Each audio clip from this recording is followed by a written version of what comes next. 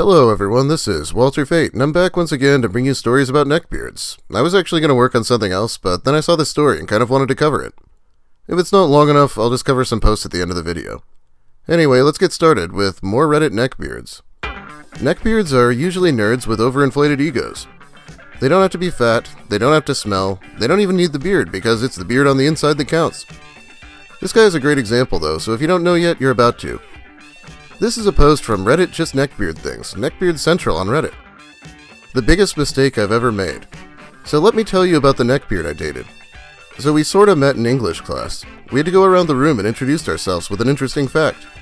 He introduced himself, "Hey, what's up? My name's John Doe."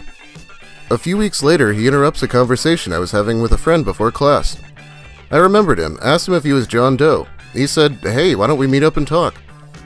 He seemed pretty nice guy that I might want to be friends with, so I agreed.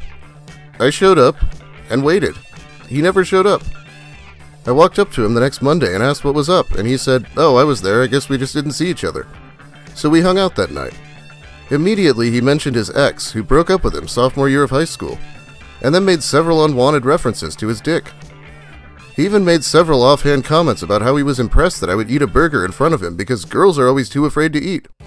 I later found out that he intentionally stood me up that Friday because if you didn't say anything about me standing you up, then you're not the kind of lady that I want to be out with. I should have ended things right there. I didn't. Now let me paint you a picture. This man is over 300 pounds. A total weeb who is obsessed with Dragon Ball, has his hair parted down the middle, and rarely wears anything other than sweatpants or pajama pants, and ratty tank tops with holes. For some reason he even wore those pedophile glasses like Napoleon Dynamite.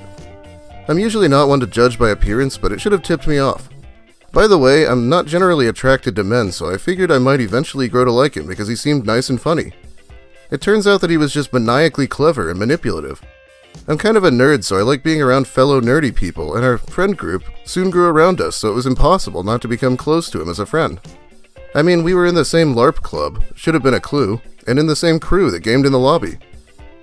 A few more things, however, should have tipped me off about his character, though. He would brag about how he could control and manipulate people, and was absolutely proud about how we had become friends because it was somehow so clever of him to test me and stand me up like that. He would talk about how he had gotten into bar fights or how he had slipped drugs to a friend.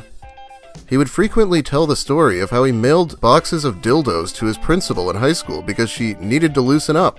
Gross. He then began to manipulate and play games with my friends, getting them to do things that they wouldn't want to do normally, all the while bragging to me. He would also make pretty sexist comments about females, and would also make the occasional racist comment too. He would call all women petty bitches, yet for some reason would fall back on the fact that most of his friends were women when confronted with his blaring sexism. Fast forward a few months, and he had been trying to manipulate me into dating him. I really only wanted to be friends, but he wanted more. He kept withholding information, questions I'd ask, where the group was hanging out, etc., saying, "I'll tell you if you date me." He changed our names in the chat to Mr. Wifey and Mrs. Hubby. Finally, he manipulated me into saying "I love you," which he then replied, "Now you'll be my girlfriend, right?"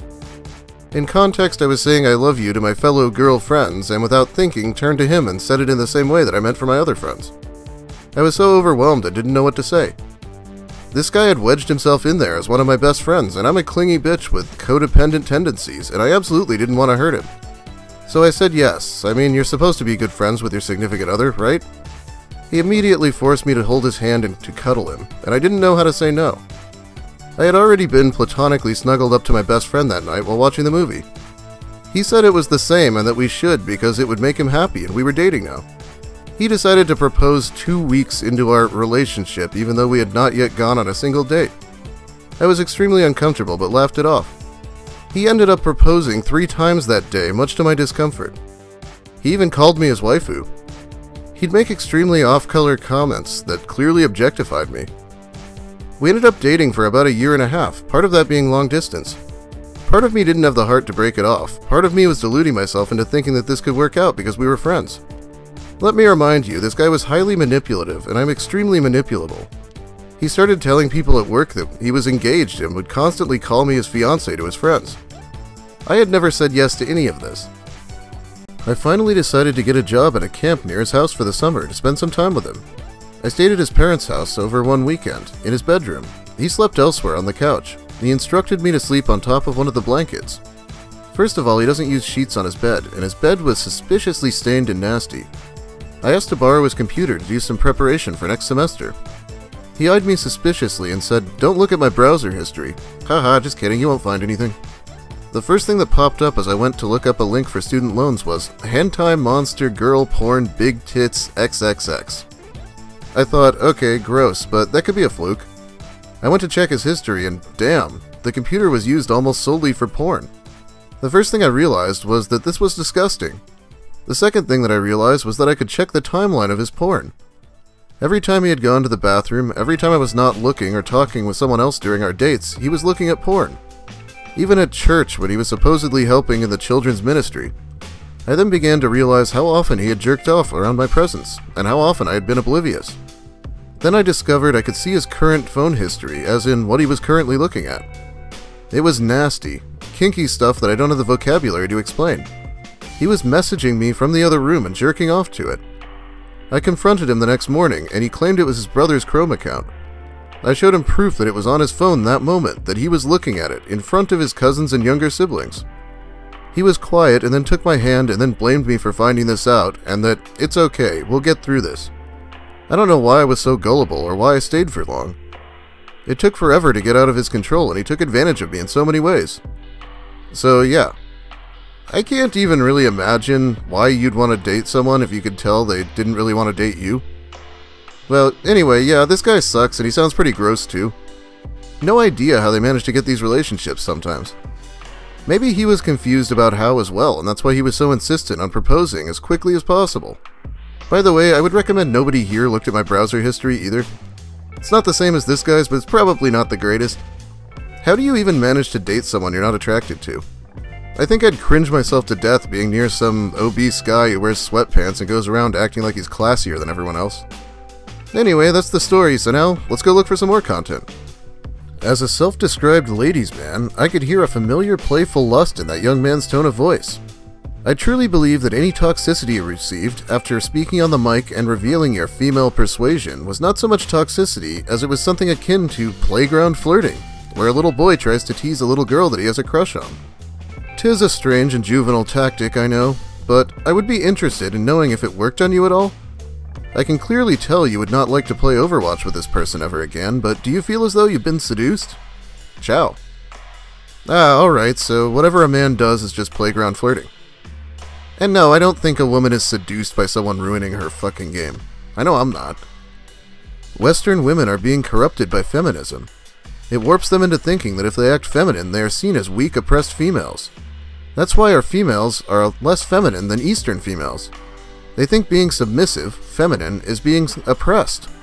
What they don't realize is that the male, while courting, submits himself to doing anything within his power to get approval from the female. It's a sad movement that destroys the beauty of human interaction. The small things, like feminine laughing and cute clothes. Ah shit, did women stop wearing cute clothes? I hadn't even noticed yet. Seriously, are all the women this guy knows really so manly, or does he just not have any female friends? And don't use the word courting, Jesus Christ. Okay, so this is going to be a little bit different. Have you ever heard of the tectonic hybrid? Probably not. It was a failed Kickstarter that failed pretty badly. I know Retsupre covered it. I'm not going to be commenting on the expandable staff itself because this isn't a Kickstarter video, but just let me kill the music real quick and show you this guy. You'll see why.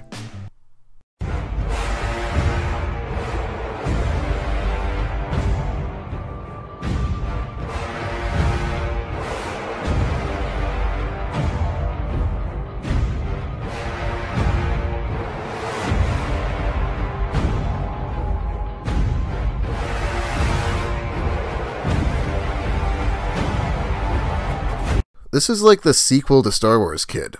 Yeah, really dating myself with that reference. I know, I can just hear the comments now. Walter, you're supposed to bring us Cringe, but that guy looked like a legitimate badass. Yeah, I know. Anyway, that's about all the time I have for you today. Thanks for watching, everyone. Thanks to all my subscribers, and if you're new here and enjoyed the content, feel free to like, comment, and subscribe for more of the same. I actually spent all yesterday looking for a terrible piece of fiction from back in the day, so my plan is to upload a reading of it sometime tonight. If you're not interested in that, you obviously don't have to watch, but remember that it's bonus content. I'm making this in addition, not instead of a Neckbeard video. I need to kind of try to expand my channel. In more news, I'm about to have my new PC set up within the next week, so I can start streaming. We'll see how that goes. For now, a big thanks to my generous patrons. I actually can't be monetized currently, so that obviously helps me out a lot. I've already decided to quit YouTube several times, and I always change my mind eventually because I like making videos. Well, anyway, thanks to all the Neckbeards of the world and everyone who posted to that subreddit. And thanks to Abigail. Have a great day, everyone, and be wary about checking your boyfriend's browser history.